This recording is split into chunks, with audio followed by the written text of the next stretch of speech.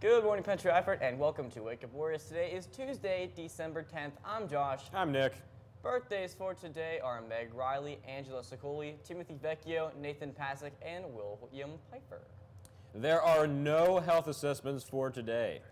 CAP projects for this week are Golden Heights is today. The start time is 6:45 p.m. There's also PTO babysitting at Sunrise School. The start time is 6:45 p.m. Also, Cleveland Heights meet in the nurse's office after school. For Wednesday, December 11th is Kentucky Project. The start time is 6:30 in the social hall of the church. Also, Sunrise Market Day, the start time is 3:30. On Friday, December 13th, it is Trafford Market Day. The start time is 3:30. The Toys for Tots drive will end soon. Please consider donating a new toy or book for a child 13 years of age and younger.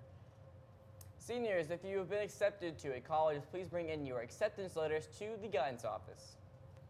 Skylaze laser shows are returning to Penn Trafford High School December 8th through the 14th. Shows will include Laser Holiday, Pink Floyd, iPop, and Electrolaze. Costs for tickets are $5 for adults and $4 for students. Astronomy Club is still selling stadium cups. This past Saturday marked the 72nd anniversary of the attacks on Pearl Harbor. Due to technical difficulties, we are unable to air the story yesterday. With more information on this, here is Pearl Harbor. On December 7th, 1941, at 7:38, the Empire of Japan used a surprise military strike on the U.S. naval base. The attack was intended to keep the U.S. Pacific Fleet from interfering with Japan. 188 U.S. aircrafts were destroyed. Over 2,402 Americans were killed, and 1,282 wounded.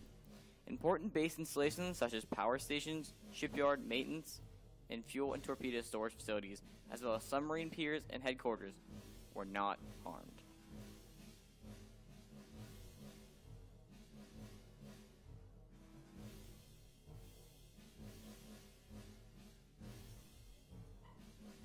At about 8 a.m. on December 7th, 1941, while much of the nation was sitting down to a Sunday lunch, Don Daly was just entering the mess hall of the U.S. Army Barracks at Pearl Harbor, Hawaii.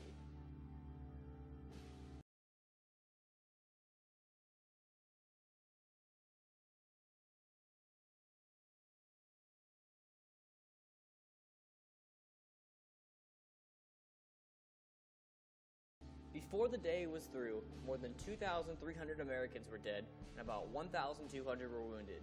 About 19 Navy ships were sent to the bottom or damaged in the surprise Japanese attack. John Daly is a relative of Mr. Moses.